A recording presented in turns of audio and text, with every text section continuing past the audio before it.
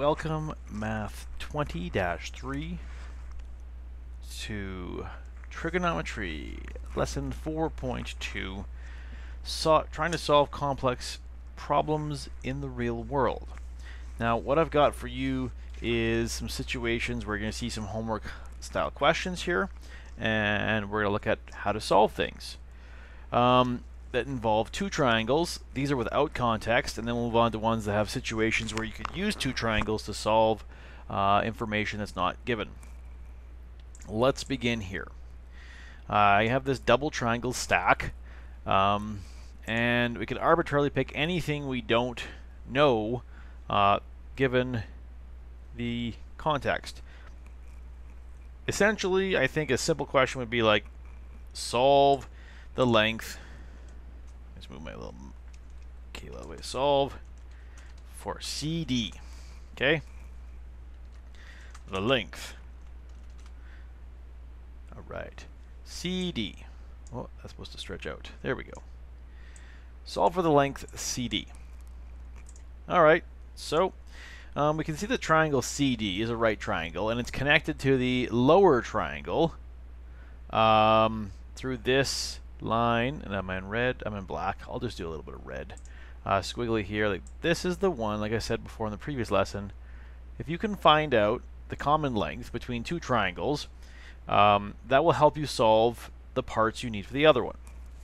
Okay, so the first task is to say, okay, how can we solve that unknown, and how does it relate to the information? We have two pieces. So the first thing, doing blue, find a triangle that has two pieces of information.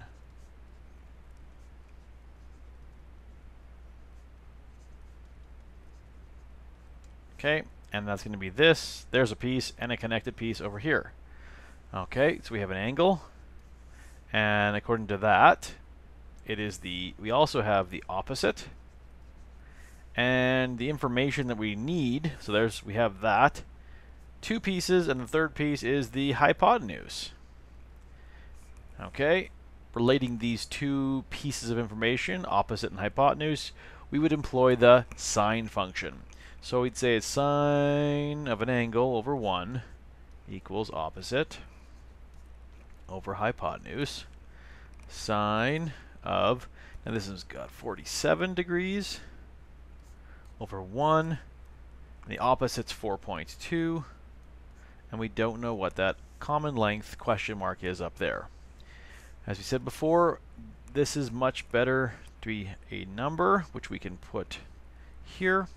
We can use our calculator. I guess I should employ that using a basic scientific calculator, and we'll make that always on top. Coming up, always on top. All right, so we'll use that one here, and we want sine 47. So in a scientific calculator, we type in 47, take the sine of that, and sufficiently we'll take 4 decimal places from there. And we were last in red. Let's go blue. 0.731, and the last digit rounds up to 4 over 1 equals 4.2. Alright, so the process again, we're going to use proportional reasoning. We're trying to go from 0.73 to 4.2.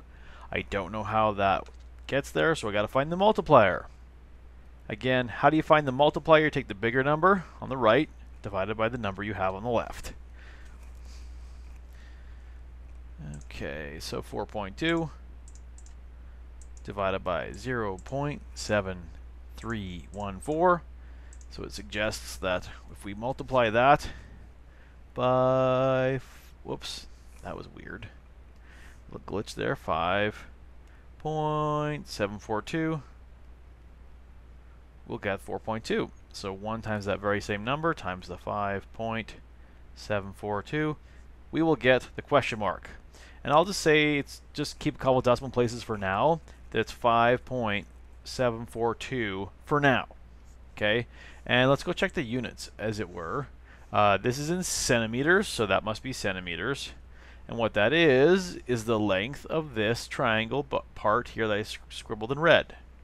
So we can now safely assume, carefully at least, that squiggly line, or that hypotenuse of that triangle here, is 5.74. So we can claim that this is 5.74. Move that over here. So now we got two pieces of information on the triangle here. On the upper triangle, I'm just going to redraw it a little bit so it kind of flips out. I'm literally going to go and just sort of like rotate it down like that. It's hard to see from this perspective, so I'm going to slide it over here. I'll hide that guy for later. Okay, so I'm just going to draw this triangle. I'm rotating it over. So there's this, there's that. There's that little piece here. There's the right triangle. There's the right angle. And now labeling of information. This is the 26 degrees about here.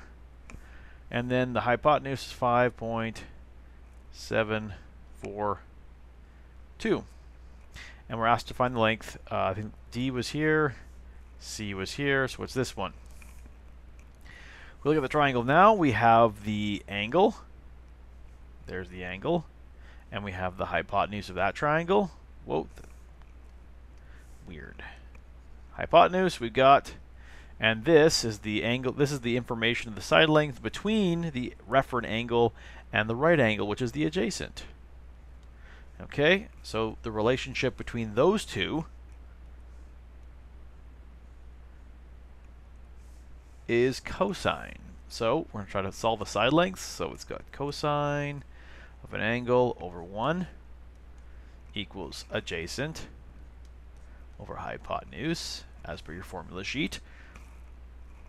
So cosine of 26 degrees over 1 equals the adjacent. We don't know. We'll put a question mark there. And the hypotenuse is about 5.742. We'll keep a couple decimal places till the very end. Okay. All right. So again, that cosine 26 is not a friendly thing to work with. So we're going to find out what is this as a decimal. Okay. Now, trying to find cosine 26. So we say 26. Take the cosine of it. And we'll use about 4 decimal places. So 0.898. And that 7 jumps up to an 8 over 1 equals question mark over 5.742. Since we have numbers that pair up on the bottom, so we can go left to right, how do you go from 1 to 5.742? Well, times that by 5.742. Times that by 5.742. And that will equal our unknown length that we're looking for. Since I've got this in the calculator, I'm just going to use that here. I'm going to times that by 5.742. Whoops, backspace. And lo and behold, that worked out. That's about 5.16, so about 5.2, and the units were centimeters. Okay. Let's move up over here. I'm just going to erase my annotations if I can. Bam. Yes. All right. Move this guy down here. And we can zoom in a little bit. Slide that over. Okay. So here's an unknown question where we don't even have instructions because I just simply grabbed some screenshots from one of my textbooks here. And we have a couple pieces of information. I can tell that we got 2 over here on the right. So I should ask a question, or any one of the questions, of something over here. It could be anything. Okay? So I basically I have an angle, so I should probably find one of the side lengths. It doesn't really matter which one we work at. In this one, I'll just say, hey, what's the distance between x and y? Sorry, x and w. I'm looking at y, saying the wrong one. xw. So what do I mean by that? I want to know, simple little question mark, how big is that dimension of this little triangle here? In all of these questions, you want to find the joining side length, and there it is. Okay, and then if we can get that information, we'll have 2 pieces on the other side, and if we have 2 out of the 3 of the triangle, we can solve any pieces we want. Okay, so let's take a look at solving this side length. from the given information. And make this a little bit thicker so you can follow along. We have a referent angle here. Bam, 20 degrees. The 8.4 is the hypotenuse. And it looks like this is the opposite. So the relationship between the opposite and hypotenuse, we would use the sine function. Sine of an angle over 1 equals opposite over hypotenuse. So we say sine 20 degrees equals, oh, we don't know what the opposite is. Put a question mark there. Put a variable if you want. Over 8.4. Well, again, we have numbers. We're going to go from left to right. We're going to have a 1 to 8.4. So we know we're going to have to multiply this in the end by 8.4. But we don't know what this is. But we have to put in the end, we're going to multiply that by 8.4. Well, what is this? This being, what's sine 20? No clue. So let's make it a number that is usable. You can use your table of reference that we have. You can look up 20 degrees and find the sine value. Should you so choose, you can do that. Or you can use a scientific calculator. 20 sine 0.342. 0. Put that over 1 equals question mark over 8.4. And we know we got to take that and times that by 8.4 as per the previous statement above. And so what will this length vertically up and down be? I've got my calculator, times that by 8.4. And that length up and down, the y to w, is approximately 2 point. We'll keep a couple decimal place precisions. 8, 7, and we'll round that 2 up to a 3. And that should be good enough, approximately. That's half the battle right there. And so now we've got a triangle on the left-hand side. I'll switch over to black and redraw that little black triangle so it's a bit bigger to draw your attention to what we're looking for here. Whoops, what just happened there? Don't know. Draw the line, draw the right triangle. Okay, switch to information here. It says this is 22 degrees. I need to get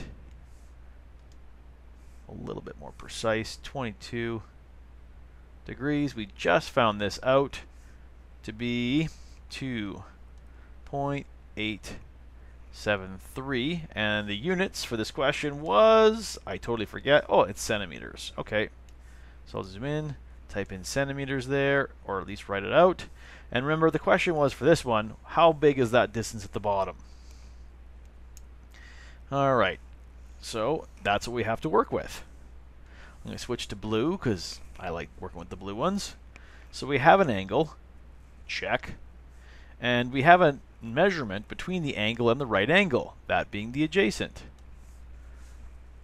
And now we're looking for this one, which appears to be, if you look at the referent angle, it points to the opposite.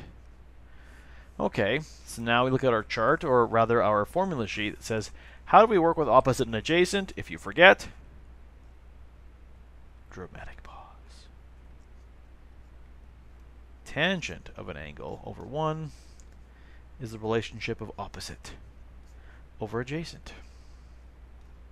Yay. All right, so we have tan of 22 over 1 equals opposite we don't know, and the adjacent happens to be 2.873. This is what we're going to work with from 1 to the 2.873 by multiplying that by 2.873. Uh-oh.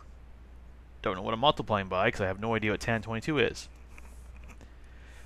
So we convert that into a decimal value, the ratio for tangent of 22. And I'm still in red, so that's going to be like this. 22. Take the tangent and find the approximate decimal. We go to 4 decimal places. 0.404 and 02, so it's about 0 over 1 equals question mark over 2.873. Again, trying to get from 1 to 2.873 as we said, so we're going to take this 0.4040 and lo and behold we're going to multiply that by 2.873. So here I am on calculator, I have that 0.4040 with all its precision. times 2.873. And that little distance here, which we look at the question mark, which is just this thing here, is about 1.16, or roughly 1.2 centimeters. Okay, so there's two non-context-based questions where we're looking for side lengths. I think none of the ones I have for examples have solving for angles, I don't think, because they're primarily given. All right, let's move across here. Now, I know you've got a situation in your homework practice where it's the classic questions of guy wires on flagpoles or any sort of pole, and they want to ask you certain questions about lengths between or values that you could use trigonometry between information. Now, see, with this question, it's kind of weird in the fact that you might actually want to look at these things in a different perspective. When you see it, I'm actually going to do this. Whoa, because I can. When you see a guy wire question like this, where they're typically a flagpole, you might want to turn it sideways mentally. Okay, and why do I do that? Because I'm going to draw these things separately as one triangle on the right and one triangle on the left. Okay, you may want to say, what? Okay, here we go. Here's one triangle. There's that 15 here. Here's the one that's going out to the right. And I'll put this at 45 degrees. Okay.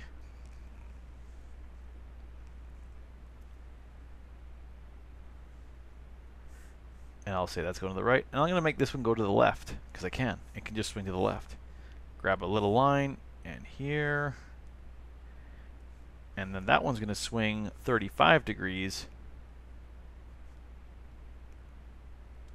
to the left. This is 45 to the right. And I can still make this pole a little longer if I want to, hypothetically, just by drawing a little line. And we know that both of these are 15. This length here is 15 meters. This might be a better way to see the two triangles and how they're connected. Okay. And often the question really is what is the distance between the two wires on the pole? Or another way to look at it, if you've got this length of the wire from the pole, we'll call that A, and all of this one B, here's A, here's B. Often the question is, how much bigger is B than A? That's really what the question is. So if you can do that, you can just simply solve for both of them, find out which one's bigger, hint hint, B, and you just take away the A value. So let's go and do that. I'm going to slide this over here. That's one way to approach the question. I could, if that's totally messing you up, I can go right back and say, okay, that's a really bad idea.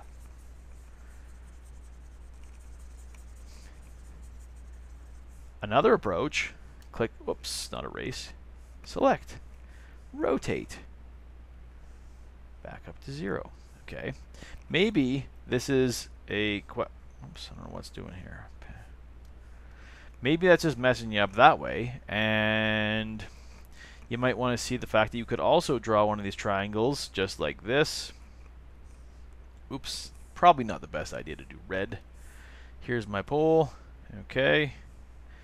I can draw one triangle on the left at 45. And I can just simply swing this to the other side and say, okay, there we go. Oops, that's pretty bad.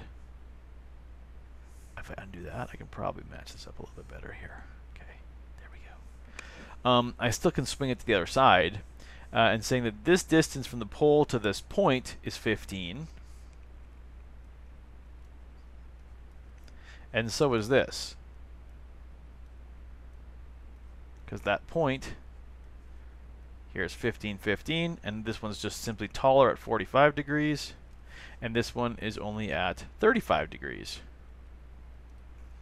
And again, we've got the idea where if this is A, and this whole length is B, all the way up here, often the question you get asked is, how much taller is A or B than A?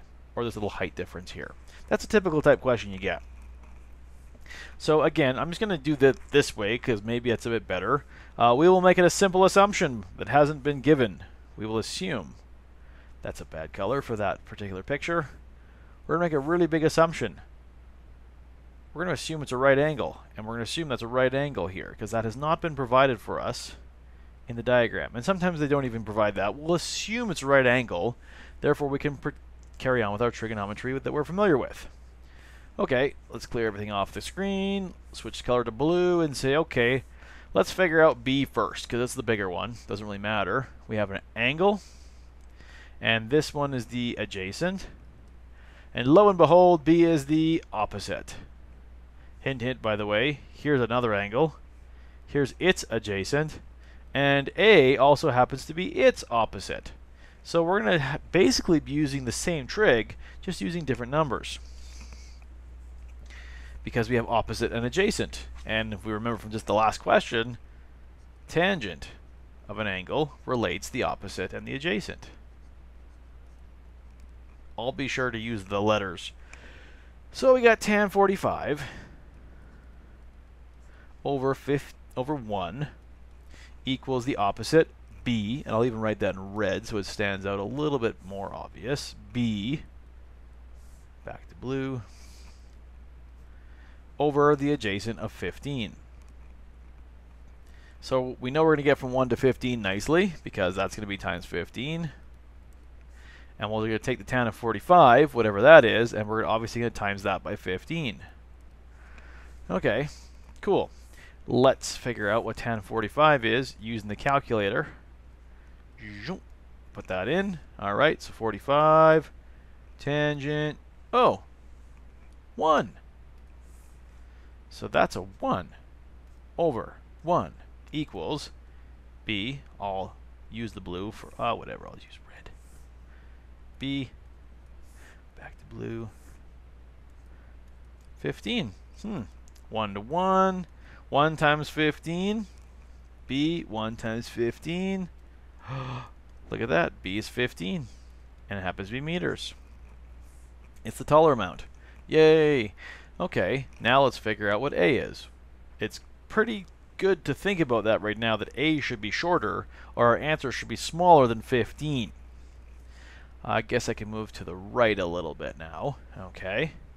So here we're now going to look at the triangle, and I'll work with green this time, so it looks a little bit different. We're referring to this triangle here with all our opposites and adjacents now. Again, we have tangent of an angle over 1 opposite over adjacent. It's always good to write out the formulas every time. Tangent of 35 over 1 opposite is A. Well, this time we don't know what that is. It's A though. Over the adjacent 15. So again, we're going to be multiplying by 15. So now we got to figure out what tan 35 is. Using our calculator is a fast way. You can also use the table that I've given you. 35. Find the tangent. 0.7 roughly. Back to green. 0.7002 over 1 equals A over 15. And we're timesing that by 15, timesing that by 15. I'm going to go ahead and do that now to figure out what A is. So times 15. And we'll round to the nearest whole number, about 10.5 roughly. Seems pretty good that we can round right there to 0.5. Okay, that's the value of A, 10.5 meters. Well, basically, we have established that we have a 15-meter height for B and a 10.5. What's the difference between them? We just have to subtract them in the end. Okay, so the height is B, take away A.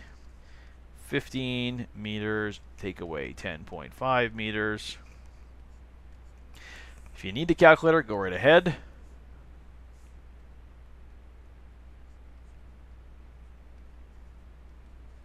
4.5 meters is the difference of height of those wires.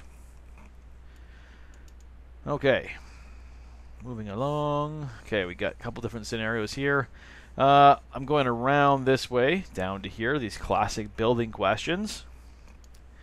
Okay, you're going to have some diagrams that kind of look like this. Oh, wait, 25 minutes. Okay, this is going to be a longer one, I guess. Okay, so we have these two building classic questions, which are two triangles, and they're often separated by two buildings.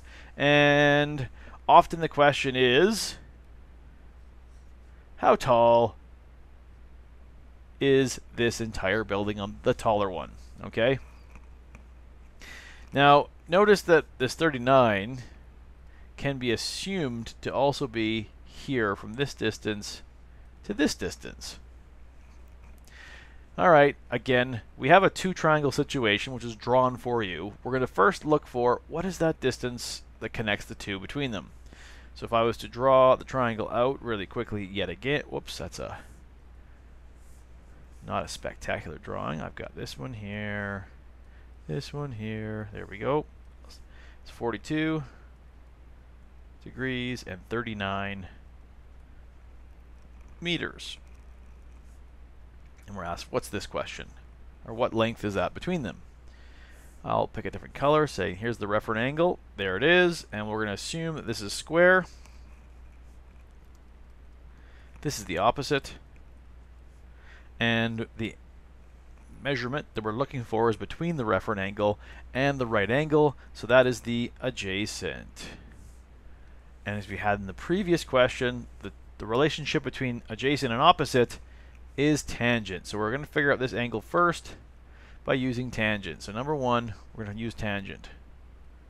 So tangent of an angle over 1, because we're using side lengths, is opposite over the adjacent. Okay, and